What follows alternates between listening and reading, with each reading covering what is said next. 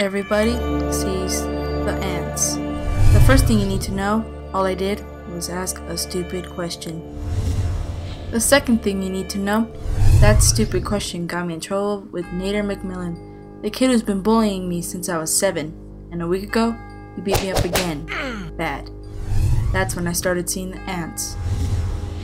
The third thing you need to know, my granddad Harry went missing during the Vietnam War, and they never found him. So I tried to rescue him from his jungle prison in my dreams every night. It never works. The fourth thing you need to know, my mom is a squid and my dad is a turtle.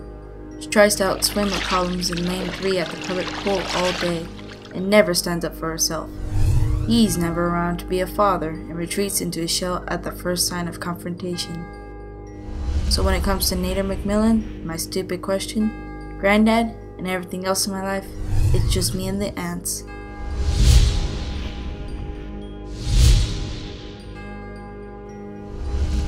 Everybody sees the ants.